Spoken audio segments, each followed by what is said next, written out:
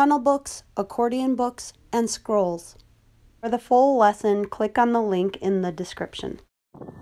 Hi, I'm Miss Bauer from Sellwood Middle School, and today we're going to make a tunnel book. You are going to need scissors, you're going to need glue, you're going to need 6 pieces of paper cut to the same size. This is a paper bag, or you could take 3 sheets of regular paper and fold them in half and use those, but they all need to be the same size. And you might want to gather up some things like postcards or pictures or greeting cards that will be the background for 2 of those pieces of paper are going to end up being the sides of our project, and we're going to just set them aside. And one of those pieces of paper is going to be the very back of that project. And on that piece, we're not going to cut anything. And you are going to either just draw and color and completely cover this part with the images that you want, or this is a great place to go ahead and glue on a greeting card or a picture or a postcard of some memory you have, or a place you'd like to travel to, or a place you'd like to go in the future. And I really can't wait to get back to the beach. That's my big dream right now, is to go visit the ocean. So I'm going to make a beach or ocean themed tunnel book today, and I'll be using this as my central image. And I'm going to take my picture and I'm going to glue it to the middle of my background. We're going to make the frames for our tunnel book, and you can kind of think of these as a picture frame, but a 3-dimensional picture frame, because we'll be putting accordions on the side. So we're going to think there will be a background, some midground, and a foreground layer. And we want all our picture frames to be about the same size opening, and we want to think about the size that we need so that it can go around our picture, or that we can see the drawing that we made in the back. So we're going to need 3 blank pieces of paper to make those picture frames. 1, 2, 3 pieces of paper, they're the same size, and I like to find something rectangular or oval to trace around, but you can make the opening any shape you really want. And after I trace my general shape, I'm going to, because I have thinner paper, go ahead and cut the middle out all at the same time. I have 3 picture frames that are all the same size. And to speed things up, I have already decorated a set of picture frames, because this is where you're going to put your next set of images that go with your background. And my foreground is going to have some sand. My midground is going to be more waves, and then my second midground is going to be darker colors because of atmospheric perspective and to match my picture back there. And they will be propped up for images from magazines or from postcards to cut out and collage on, or to take our scrap paper and make ourselves extra little pieces that can stick up. So I'm going to cut out a couple seashells, and then I've made myself some starfish and some waves, and we're going to add those to my frames. Okay, so here are the little seashells I cut out from that greeting card, and I'm going to glue them down. And I can put them completely on the frame, or I can actually put them overlapping the frame a little bit. And now I have seashells in my foreground. And then in my midground, I made some waves, so I'm going to glue the waves in. And then I'll show it to you.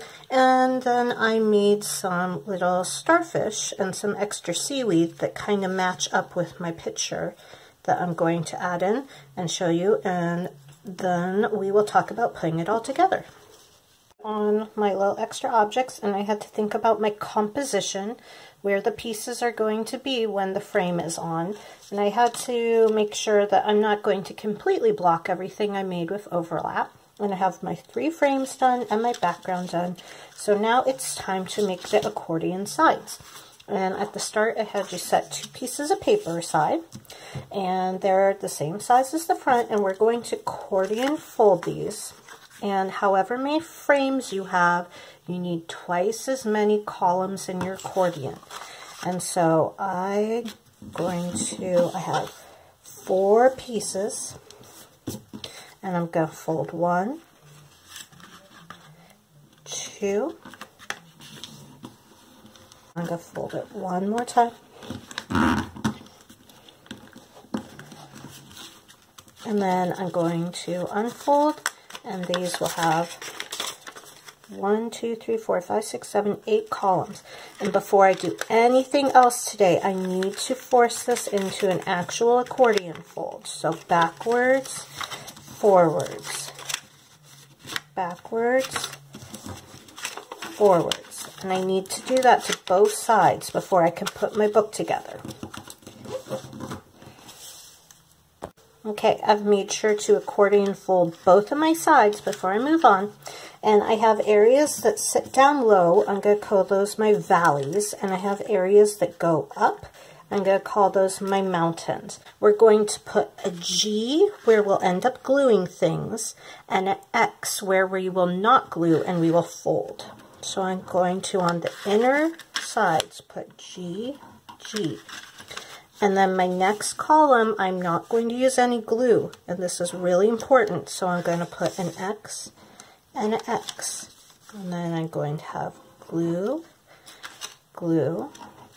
So now it is time to build our accordion book. I'm going to take my background, and on the glue, I'm going to put glue. And I'm going to put glue just on that column. And this is going to be the back. So I'm going to lay this on the flap there. On the flap there. I'm going to push it. Okay, this is the X. I don't want you to glue this down. Don't glue it down or else it won't accordion. So the X is just going to get folded so you can't see it. Fold it down on both sides. Okay, now we're ready to put some glue on and some glue on. And I'm going to find my next furthest back frame. And I'm going to put that right on top of my glue. Make sure to put the glue on the accordion and not on the frame, or you might stick things together you don't want to. We have X, I don't want glue. X, I don't want glue, so I'm going to fold it down. Now I see my G's again.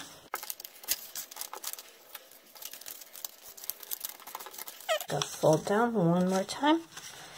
Glue, glue. And this is going to be my very front frame.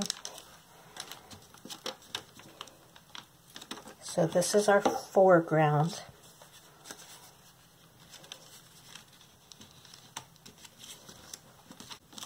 And you're going to see I have a little bit of extra, and I'm just going to snip this off. I don't need it. It's not part of my book. This is a craftsmanship step to get rid of that last little bit.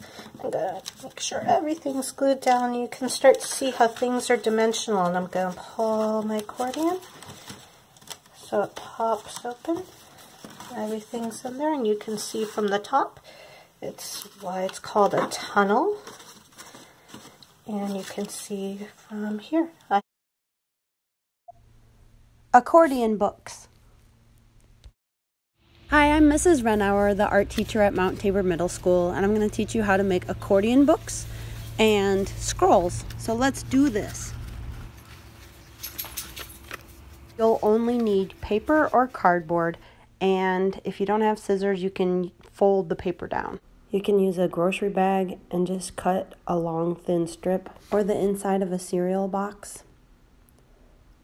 Just like the accordion folds that we used for the tunnel books and the gamographs, you're going to find the center and fold it.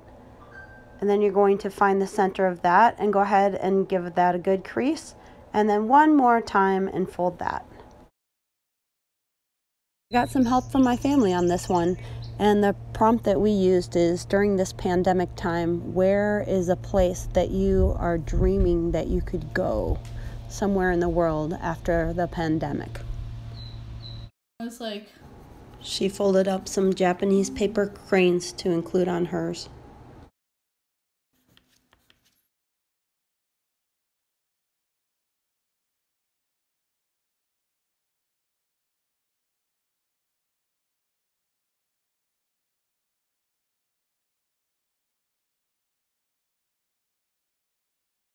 finish it off with that accordion fold. You can choose many different ways to display this. In a star shape like this, or just straight across. See those accordion folds?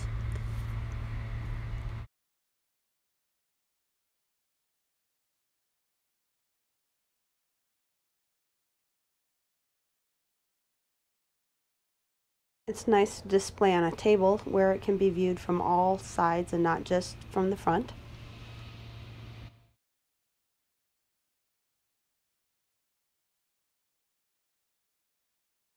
Or you can just display it as a book that people can go through.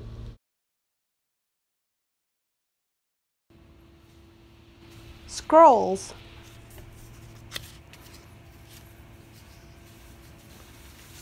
You can roll the scroll as tightly or loosely as you'd like. Scrolls may be unraveled to read the images and words from left to right, or as in many languages, from right to left. Or roll the scroll from both sides and then unroll to reveal the image that begins in the middle. You can use 2 pencils to open the scroll. You may also insert a toilet paper tube. I think I have a reference to toilet paper or tubes in each one of my videos.